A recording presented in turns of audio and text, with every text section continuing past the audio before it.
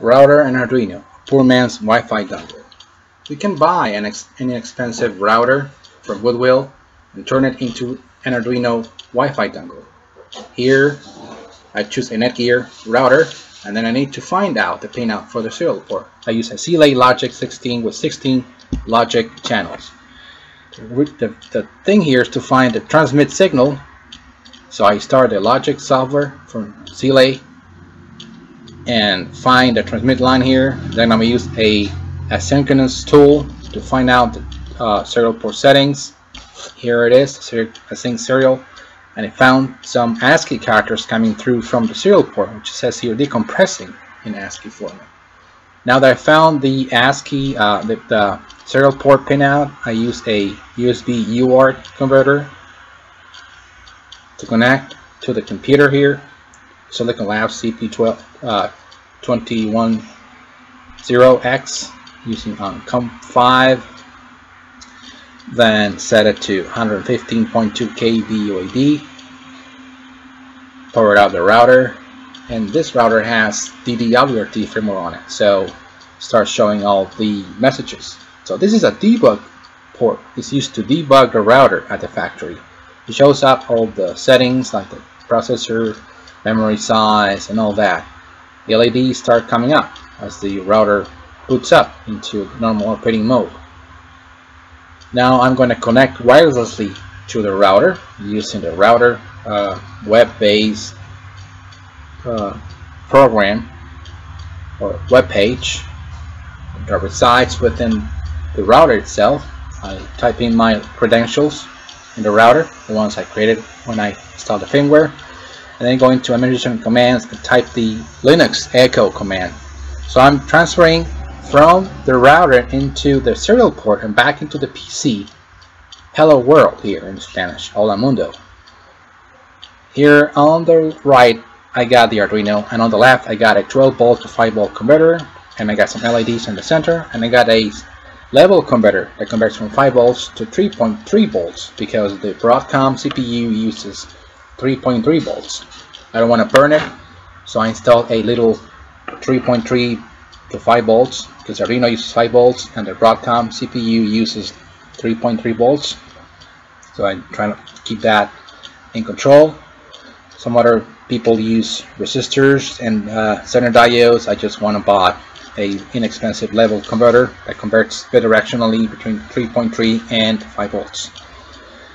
Now in the Arduino I wrote a small sketch that to begin with starts with a delay. So it will not do anything for 60 seconds, which is a time more than enough.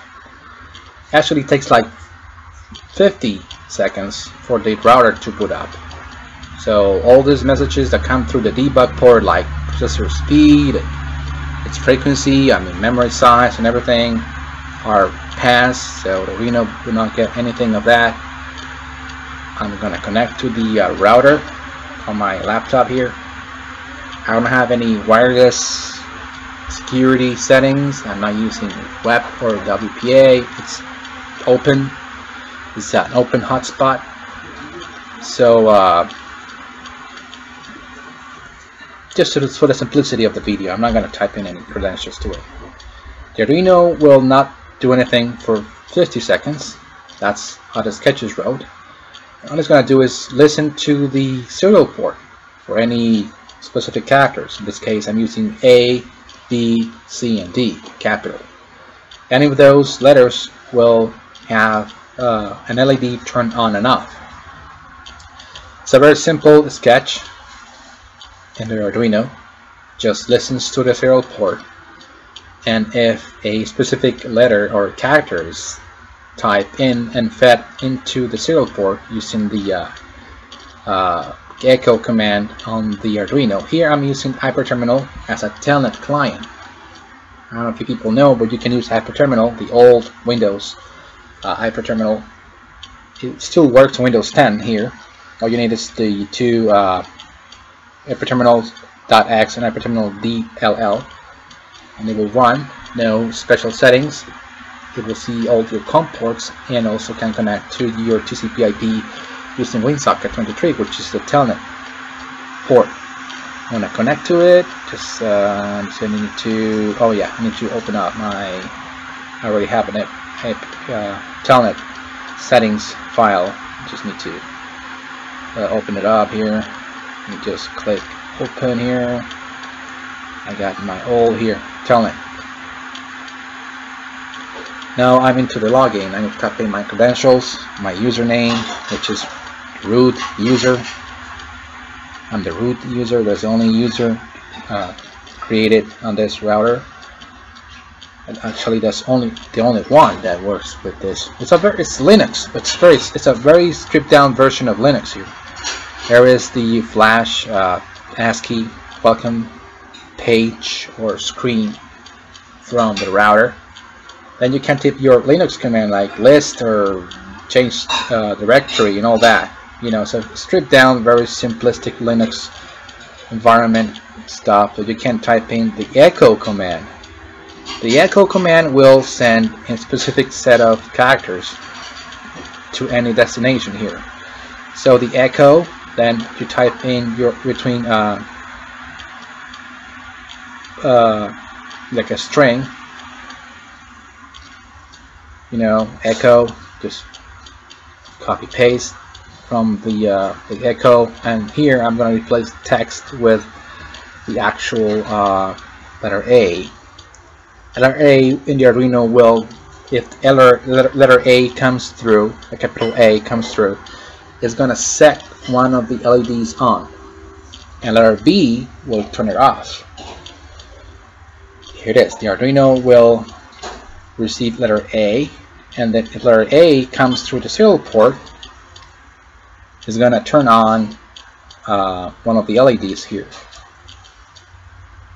which I place right under this transparent dome in the router. That center light round thing here says Netgear.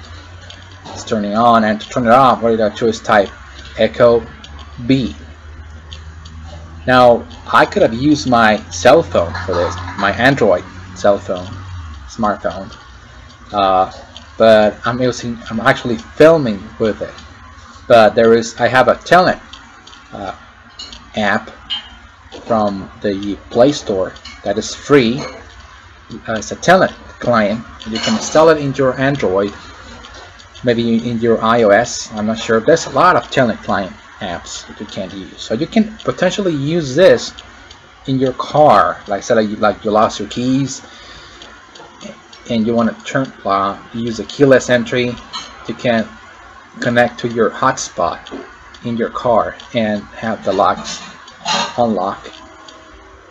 And you know, the Arduino has several I/O lines, so you can do whatever you want with them. They can be PWM outputs, and you can control servo motors. You can connect this to your remote control car. You can have wireless control of your drone kind of thing. I may place one of these into my RC cars. I got a big toy car here. I can probably use that, or maybe a Raspberry Pi.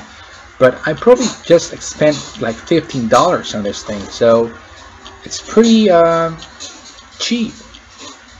Raspberry Pi and everything probably costs around $36 to $40.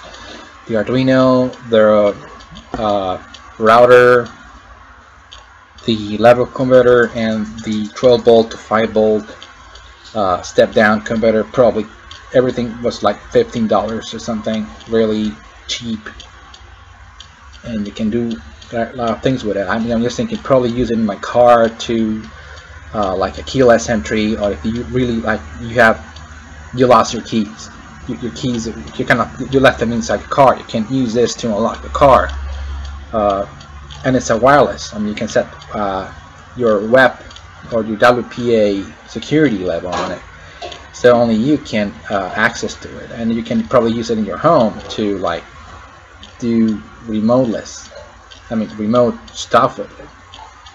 I mean, the possibilities are vast. I mean, what can you do with it?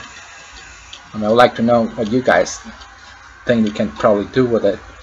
I'm thinking probably use it in my car, like a keyless entry or something, like a redundant system in case I lost my keys and I want to unlock my car. Or I don't know, a remote starter, although I have bad experiences with remote starters. Do never use a remote starter on a standard or manual car. You want to use it in automatic only. Take my word for that.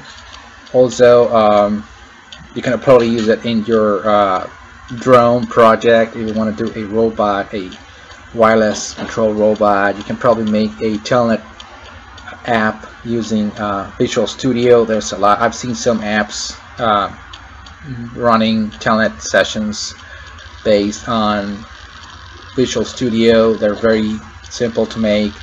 There's a lot of pre-code on Stack Exchange, or you can probably just copy paste like a lot of people like me do. If you like the video, comment below, like it if you like, and see you next.